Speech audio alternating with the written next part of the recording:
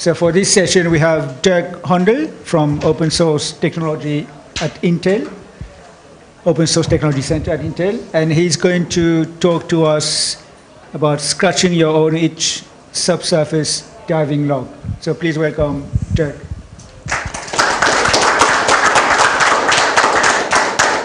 Thank you. Good afternoon. As they always say, they keep the best for last. So I don't know why I'm in this time slot, but hey, I'll try. So let's start with a couple of very important questions. Who in this room is a scuba diver? Okay, who's not a scuba diver? Why are you here? So when I submitted this talk, the idea for the talk was very much to find an excuse to talk about subsurface. So I came up with a few ideas why this would be interesting for an LCA audience, especially since usually you run into a lot of scuba divers here. But then I decided to actually use subsurface just an example on what happens if you try to write an application today with the environment that we have today. What are the things that are easy, what are the things that are hard, and oh, by the way, what are the things that are interesting about it? And so that's going to be the majority of the talk. So I work for Intel in the Open Source Technology Center. This presentation has very little to do with Intel. I think I can make it a stretch and say it's about open source, and that's what I do. I'm the chief Linux and open source technologist for Intel. But that's really a stretch. It does have a lot to do with open source. I've been doing open source for about 25 years, long before it actually was called open source. It was free software back then. And when programmers were real men and women. But I was involved in Linux since '91. I was lucky enough to be one of the first people who saw Linus's fateful post on Compose Minix. And I actually had the right kind of computer, a 386 SX 16 megahertz with 4 megabytes of RAM. It was awesome. I don't do slides, ever. I am fairly famous for giving presentations without slides. And I actually got a lot of grief from some of my friends who are here, about the fact that I have a presentation this time. But a chance to actually have my own underwater photography displayed on a screen, there is no way I was going to skip this. So everything you see here are actually pictures that I've taken. These are Big Eye Jacks in Mexico, in Baja California.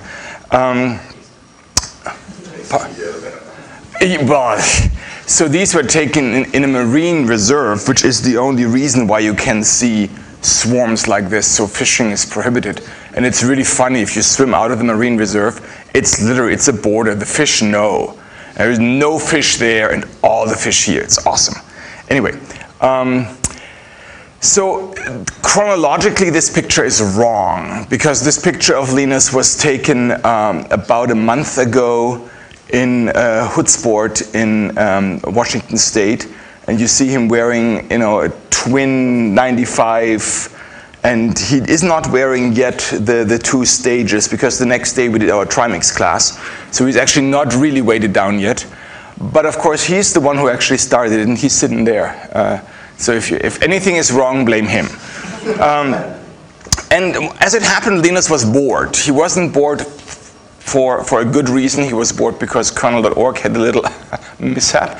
And so the flow of patches slowed down for Linux. And he had time to deal with one of the things that annoyed him, which was the lack of a decent divelog program that would run on Linux. And I'll talk a little bit later what that means, decent.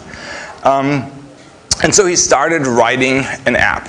And as we all know, anybody who follows him on Google Plus knows that Linus is a very famous connoisseur of high-end UIs and anything graphic and design. He, of course, decided to start on a UI application. And the first versions were absolutely gorgeous. It was awesome. But the interesting thing is, so if you start with a new project today, you are not starting from scratch. Well, you kind of are, but in the larger context, it's not like 20 some odd years ago where you would use hopefully something advanced like XT or XR to draw something on the screen, or if you had the money, you'd have CDE, and you'd even have routines that do, you know, full shaded rectangles and not just outlines. Today we have a lot more available, and that really makes a huge difference when you're starting to write software today.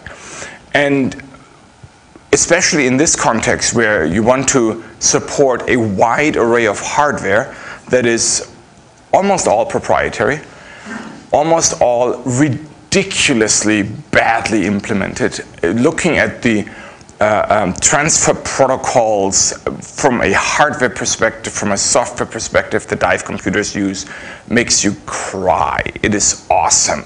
So it's mostly two-line serial interfaces connected to the cheapest USB dongle money can buy, and then they sell you that cable for $100.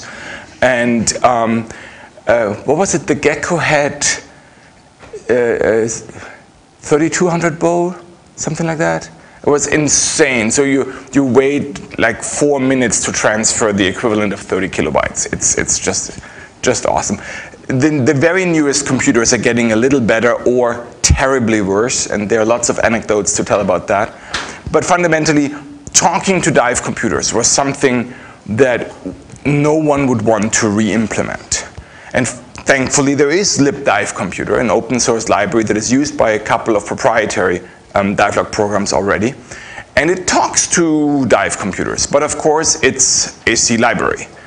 So if you are trying to write a Java program or an HTML5 applet or something, it's a real pain in the ass to talk to it.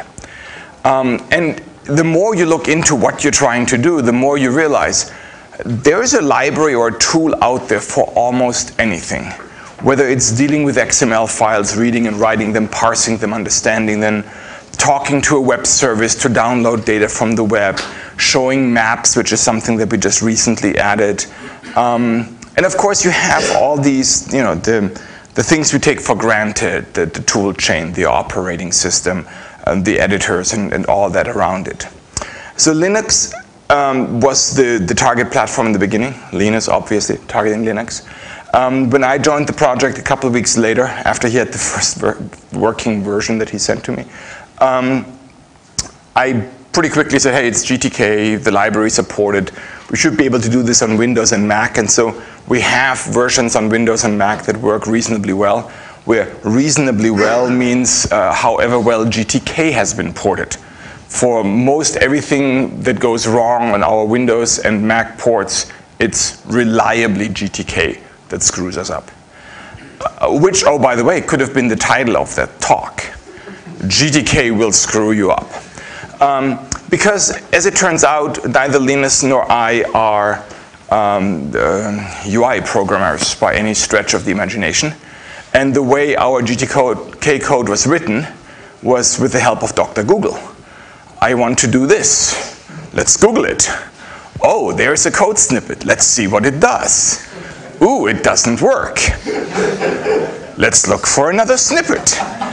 And it's very funny, at various points throughout the evolution of the project, we had actual GTK people look at the code.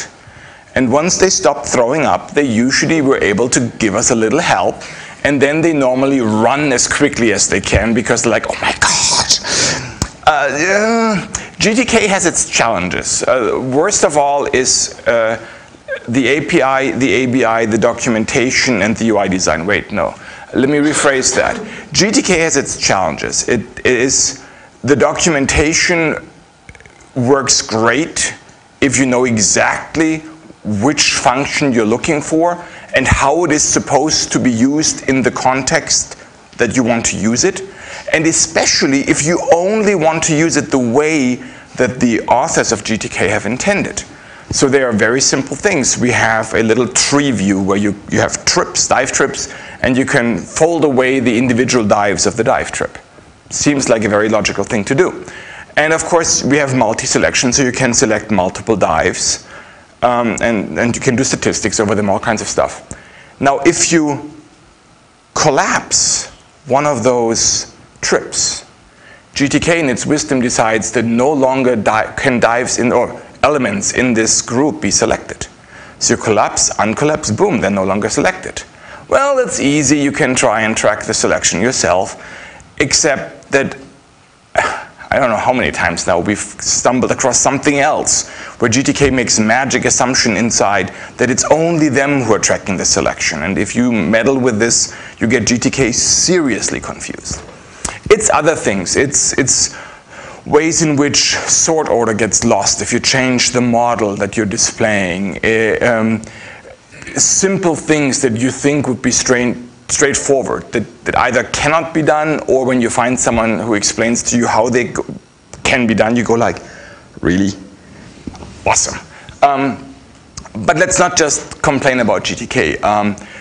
We made, I guess, the mistake to work on the development version of libdive computer. And libdive computer is an actively managed project with one main developer. By sending so far, I believe, 9 patches, I'm now the #2 developer on libdive computer, which tells you a lot about the project. And Jeff has written awesome code. Libdive computer is phenomenal.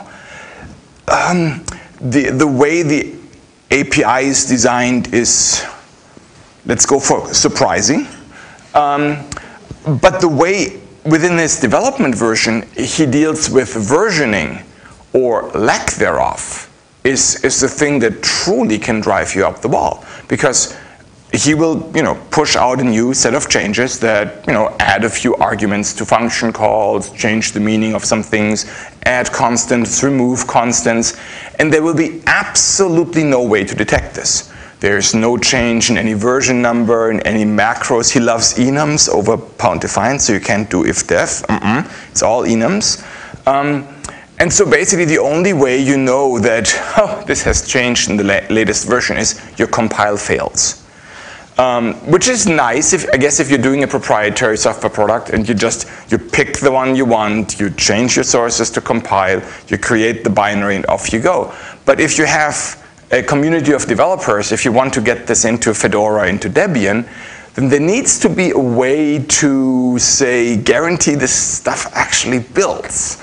And that has turned out to take a lot of convincing. Now, since we have become a consumer of libdive computer, we actually have gotten Jeff to do releases. Awesome.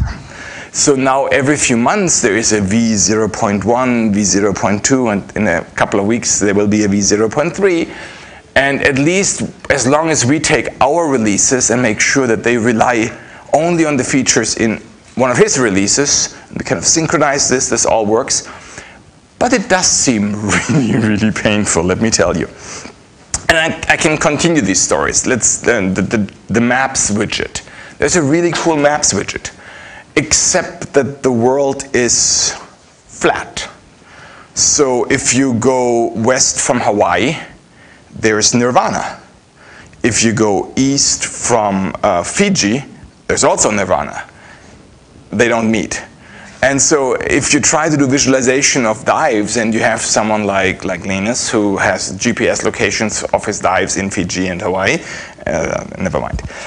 There are other very strange oddities when we just figured out that when they tried to implement scrolling of the widget, they didn't quite think this through, and you got this nice psychedelic effect where you, by scrolling out, woo, you went off the screen. It was really awesome. But of course, when you do a project like this, it's not only the code that you need, the libraries that you need, the tools that you need.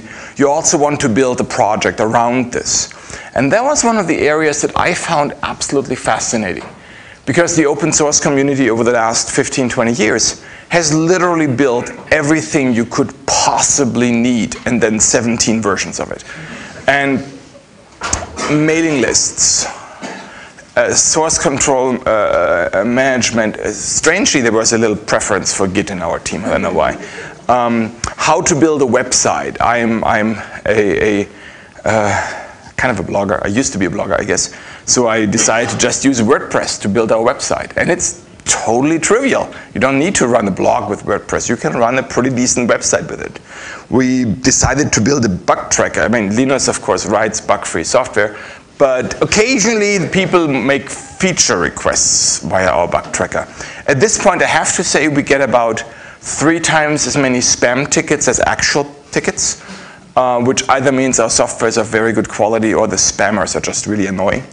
But one of the things that is fun, apparently 2 people in my community, in the subsurface community, are people that for a number of other projects are track cleaners. So they just subscribe to the track list, and whenever a new ticket comes in, take a quick look and they delete it if it's spam. It's fascinating. Whenever I see the spam tickets come, by the time I get to the website, they're gone. It's awesome. Marketing. Marketing is interesting. So the open source community is, as we saw this morning when Sir Tim gave his presentation, we're kind of odd. It's very closed, I think is the word, which is funny for the open source community. Within the community, it's very easy to find, to reach people, to get your message out. Linus posts on Google Plus and 2 million people read it. It's pretty easy to get the message out. What is interesting is that outside of our community, we are completely unknown. No one has ever heard of us. And I talked to a couple of dive computer vendors about that. And so we're talking to the dive computer vendors to get access to documentation, to loan on computers, to whatnot. And it's very funny because they all say, I've never heard of you. And then you point them to the website and you send them a binary and this is awesome, this is it's fantastic software. Why have I never heard of it? It's because we don't do marketing. We have A, no marketing budget, and B, why would I? But it's very interesting to see that there is this big wide world of scuba divers out there, and most of them apparently are normal people, so not geeks, or geeks of a different kind with more like a narcosis fetish than a electronics fetish. And so if I look at the download numbers that we get massive peaks of downloads whenever one of the normal people speaks at some dive club meeting, at some event for divers and mentions subsurface.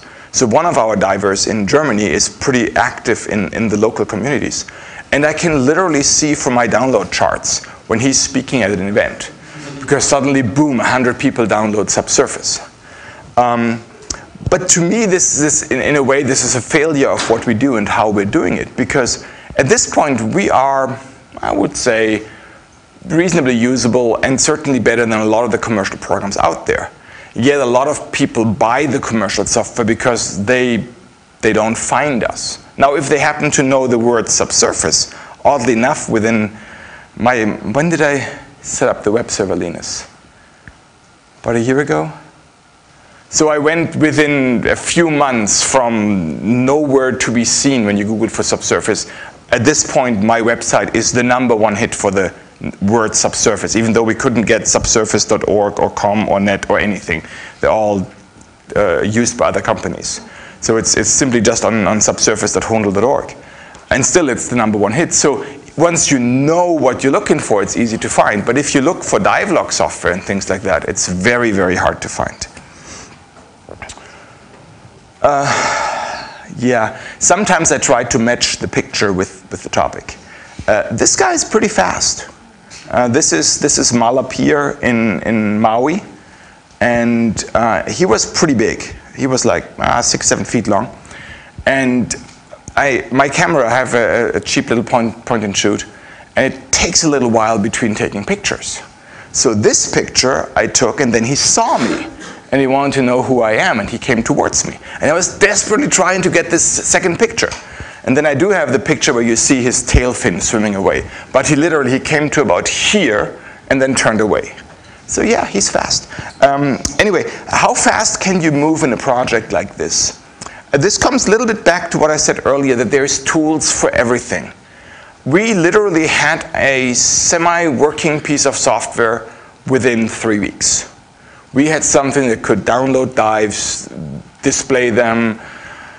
It may have had a bug or two, but it was almost useful. We're now 15, 16 months into the project, and we certainly have feature parity with programs that have been out there for 10 years. We are certainly way ahead of most of the vendor proprietary programs, besides the fact that they only work for one sort of dive computer. But usually once you use those programs, they are very, very limited in what they can do. And interesting enough, we have a couple of dive computer vendors who are now saying, oh, maybe we should use Subsurface as our program. So we'll see that. But the thing that I found most interesting about writing the dive log and working on this was this issue of visualization, because that's a fascinating topic, and that is something that most of the proprietary software does a horrifically bad job with. And oh, by the way, if you look at the question of data visualization, there are a couple of really good. I mean, anybody know Information is Beautiful? Yeah, it's a blog, and it's all about how do you visualize data, how do you make data accessible easily. And especially in the case of scuba diving, the data that we collect at the first degree, it's trivial. Okay, so what does your dive computer track? It tracks how deep you are over time. That's a two-dimensional plot. Awesome. Very, very fascinating. But once you start and correlate the different types of data that you get, so you may have an air integrated computer, so you have information about your air consumption. And then, of course, comes in the part with the math, where you try to figure out how do you normalize your air consumption, how do you come up with a standardized air consumption, a SAC rate, and how do you visualize this? How are you able to convey the information that you have to a diver? Oh, and I just said that the profile of your dive is two-dimensional data. Well, actually, it's not, because in many ways, most important part of this data is not really how deep you are. And yeah, it's fun.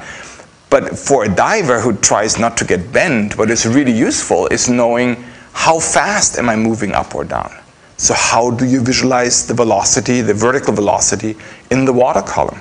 And so if you look at commercial software that tries to visualize things like this, so this is a piece of amazing software from a company named Cochrane. They do tech dive computers for the military.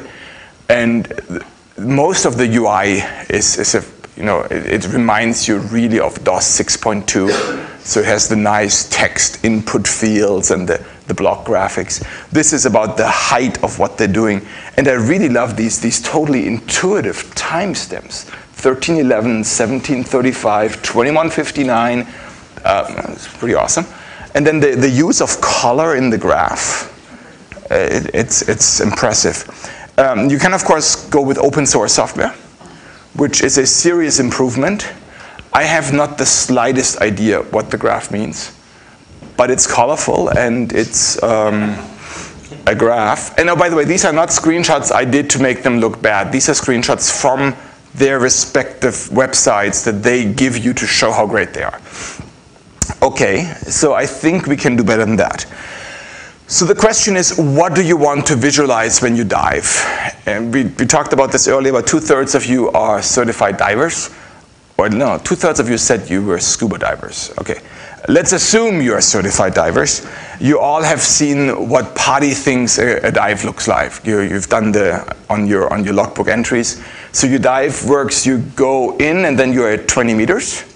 And then you're there for 30 minutes, and then you go out, right? That's how you dive. Or if you have the $30 ERDP, the really fancy piece of hardware that can do multi-level dives, isn't that awesome? So to us, a dive looks more like this. Okay, that may be a little bit of showing off, but actually the resolution really sucks on this thing. See, when I tested all this earlier, I just connected the laptop, and the projector then switches into HD. This is an HD projector, so it's a 1080p projector. And you could actually read everything, you could read the numbers, and it was almost useful. This is... One of these rooms had a sign up saying the explicit screen resolution, which the only thing that works. No, so I was just asked to switch to 768 because of the recording. And in 768, this looks totally like crap. Could you temporarily switch it just for... I think I don't want to mess with the... What I will do next is this. And so I will try to actually get this to be on screen, full screen, and then most likely I will regret this, but I will try. Let's see. Okay, escape. Okay. Woohoo! It's only slightly large. But now you can read it. This is awesome. Okay. Well, let's not claim awesome just yet, but at least it's useful. So what are the things we're trying to visualize? I mean, there's obviously a lot going on in this picture. The first notion is you have this depth graph. That's fine. 54 meters was a fun dive. And then you start with a little deco stops, and clearly my buoyancy sucked on this dive. But then once you start looking a little closer, you see, oh, look, the colors change. There are different shades of green, and then it turns yellow and orange, and ooh, bad Dirk, it turns red. So basically what we do is we visualize your vertical speed as a, how well am I doing? As a diver, you're supposed to not change levels too quickly. That's one of my favorite features of this software, is you can make everything really big. You can scroll. So you see, this is diving with an instructor, and so every few minutes the instructor stops and turns around to make sure that we actually are still following him. And you can totally see this in the graph, because for a brief period of time, I don't go down further, I stop. That's because Don stopped, and again, and again. And then on the other hand, on the way back to the deco stops, you go faster, so the colors are a little more aggressive. As it gets more to red, you're going fast. And then sometimes you go too fast. And then you kind of try to rest and stay below your ceiling. Okay, so this is the first part. You see just your profile and how your change in depth is visualized. Now the next thing that is interesting, usually for a diver, is this stuff here. Breathing. And obviously I was kind of nervous in the beginning of the dive, and I continue to be nervous, and oh wait. Okay, so I clearly was breathing a little more than I usually do. And then at some point we are almost empty, and my dive computer tells me, oh, damn it, RGT alert down here. So remaining gas time, because the main computer from which this plot is connected to my twins, and it says, hey, you don't have a lot of gas left. You're like 30 meters below the surface, and you have 87 bars. That's not a good plan. But thankfully we had 2 stages with us, so then we switch over to another tank, which is still full, and you breathe that tank, and then once you hit 10 meters up here, you switch to your third tank. Ooh, this is, okay, it's better to see here. So basically we track the different tanks that you breathe. And one thing that we haven't implemented yet, I actually had with me 5 dive computers on this dive, I'm sorry. And so I had 3 different air integrated computers, one each connected to each of the tanks.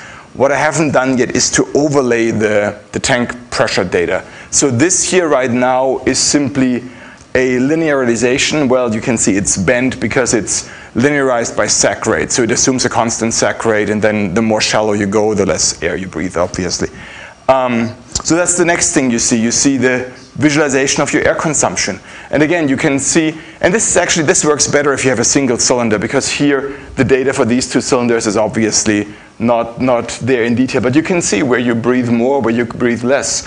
And so when I go to the dive in Maui where I took the picture of the shark, you can see in my dive when that shark was swimming at me. Strangely, the breathing rate went up. Who would have thought?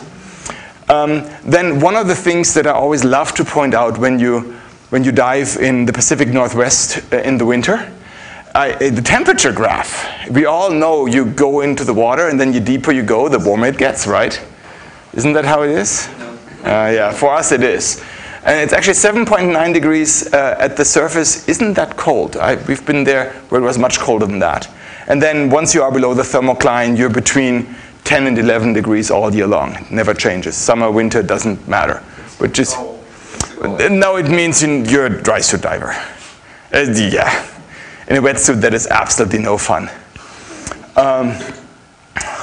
What else are we visualizing? So we have the events. We saw this earlier. So these are the events from the dive computer.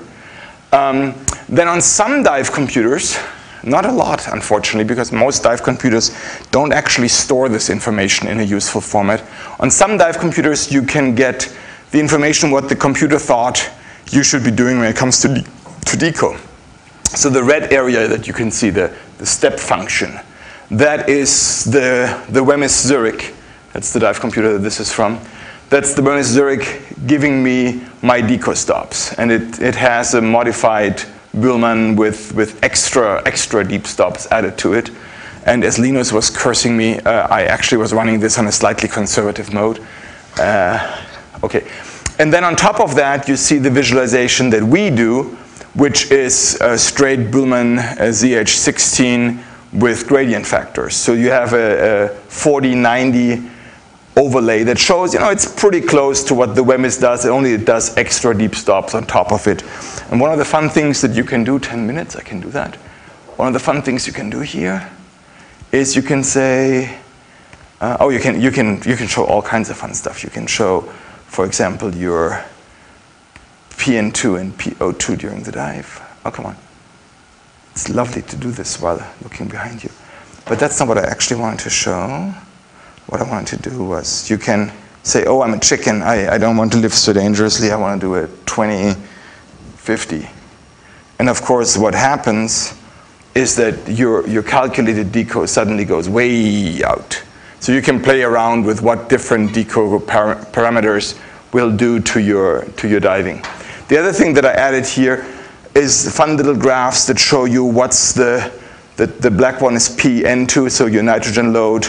This was trimix, so we were breathing a good bit of helium, but of course that means at 54 meters you have no narcosis with a PN2 of 3. And then you see switching over to 40% or 41% in this case. So you go up to a PO2 of 1.6, and then at 10 meters again up to 1.6 for the deco.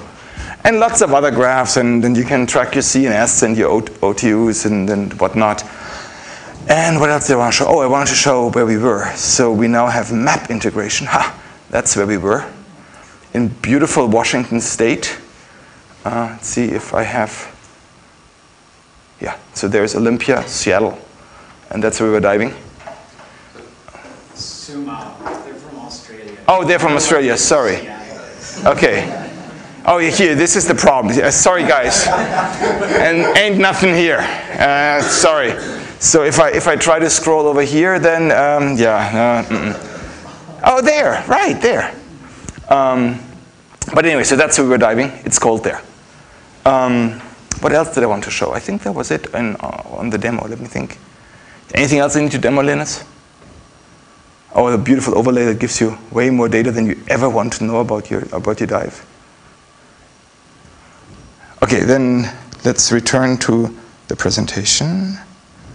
Ooh. Hey, the demo worked. That was awesome. Nice, I'm happy. So, challenges. I talked about this in the beginning. Oh, this poor pufferfish. He clearly annoyed the moray. But of course, this looks really dangerous. But there was, the moray was doing this, and by the time he decided to actually snap after the pufferfish, it was 10 feet away laughing his ass off. What? No. Snide remarks, commentary? Yeah, he thinks you look like a moray. I look like a moray eel? No, I'm way too heavy in the middle. They are much more linear. Anyway, so the problem that you have when you do a project like this is not every component is perfect, and that goes in two different ways. One, not every component that you rely upon is perfect. So as I mentioned, I'm now the #2 committer on the dive computer. But if we also try to become the #2 or 3 committer on GTK, maybe GTK would be a little better, but you can't do that. And the other thing as you do this is you notice that, oh, by the way, my own code isn't perfect. And let's make this crystal clear. Linus's code is perfect. It's my code that's buggy. And that's okay. And you need to figure out this balance of how completely anal retentive OCD crazy am I going to go to write perfect software? And how far do I want to go to write something that actually works for most people and makes most people happy? So far, I think we're doing a good job. We're going to release 3.0, well, with the internet bandwidth that we expect on Lord Howe Island next week. I think it'll be after we come back from diving. But 3.0 will be out pretty soon. But perfection cannot be your goal. And that's sometimes hard. It's especially hard for me because I look at these things like, I know I can do this better. But you just can't. You just don't have the time.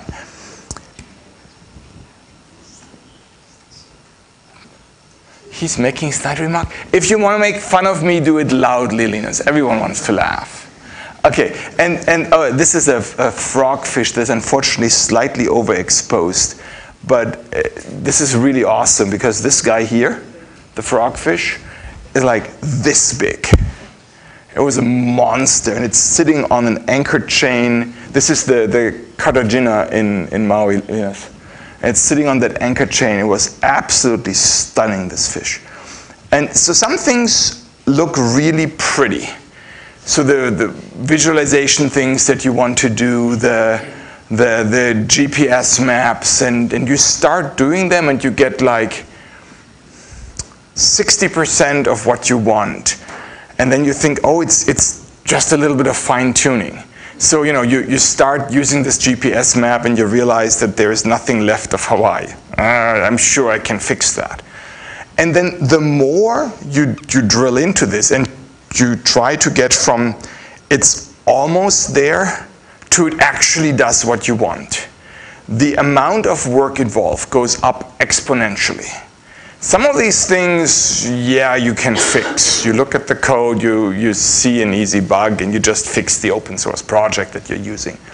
But many of these, you quickly realize there is no reasonable amount of work that you can do that will get the parts that you use, the outside components that you use, to the point where they really fulfill what your vision is. So for me, when I look at it, okay, I want to implement a new UI for something, a new component, a new feature. And in my mind, this is totally easy. So you do this, and then this comes over here, and you click, and then it never works that way. And it's really, really frustrating. And the frustrating thing is that you can get to something that looks like it would be easy very quickly. And it's almost impossible to get to something that really works in a reasonable amount of time. And to me, in this project, this has been the biggest frustration, that it looks like just a little more and we can be so much better, but it keeps drifting away. And that takes me, I guess, to the biggest challenging part of this. So how many does it take? This manta ray clearly didn't have a lot of friends around. But he followed us. We were a little dive group, and he liked us. So at this point, Subsurface has a very interesting community structure. We have 2 crazy people who have written about 90% of the code. We have 1 extremely nice developer in Serbia who strangely is not a scuba diver, and who saw Linus post about Subsurface about a year ago when we did the 1.0 release, and thought, oh, I want to work on an open source project, and this sounds interesting. He's not a scuba diver. And he's, at this point, our number 3 contributor. And more than 100 commits, really enthusiastic, and most everyone on the mailing list keeps saying, dude, you really need to get certified so you can actually use this software. And after that, it falls off really, really quickly. And the biggest challenge for us has been that apparently the overlap between people who are competent in GTK, people who scuba dive, and people who have time is 0. So if anyone in this room has, shall we say, a 4-year-old's skill of GTK programming, please consider yourself drafted. I have the same frustrating experience with GTK, exactly. We're at the point that we're actually considering switching to Qt. I mean, I'm considering switching to Qt because we have a couple of scuba divers who are semi-experienced Qt developers and who are screaming bloody murder about the insanity of using GTK. Even people developing and committing with GTK do not understand GTK. Yeah, so what Ben says, even the GTK developers don't understand GTK. Yeah, I made that experience as well. But fundamentally, anybody here, you guys are all diverse, all open source people. We really, really, really would love to have a few more developers. It gets really boring if every bug report has the person assigned to it. So yes, I would appreciate people who want to help with this. And with that, I go to this very inviting little guy.